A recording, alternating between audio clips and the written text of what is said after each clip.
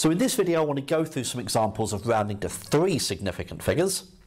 So working from the left to the right, the first non-zero value that I hit is the first significant figure.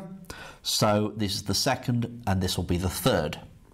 So if that's the third significant figure, look one to the right, and because it's 6 we round up. So this would be 83.6 to 3 significant figures.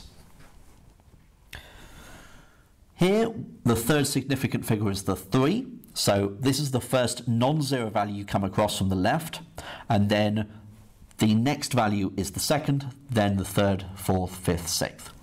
So this is the third. Look one to the right. It's a 9, so we need to round up. So this is 704 to 3 significant figures.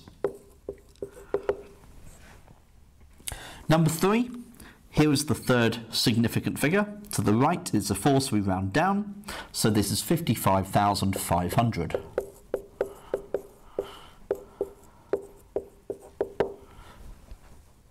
Number 4, here is the first significant figure.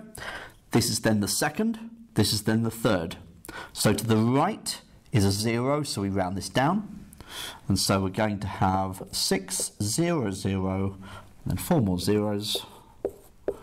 So what's that? 6 million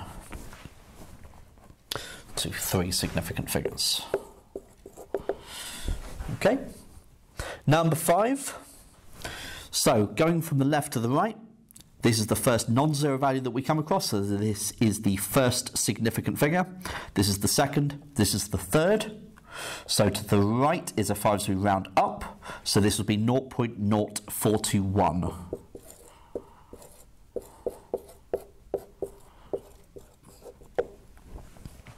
And the last one, number 6, the first non-zero number that we come across is the 9, so that's the first significant figure. Then this is the second, this is the third. Now the number to the right is 5 or more, so we round this up. So this will be 0.00910. So 0.00910 to 3 significant figures.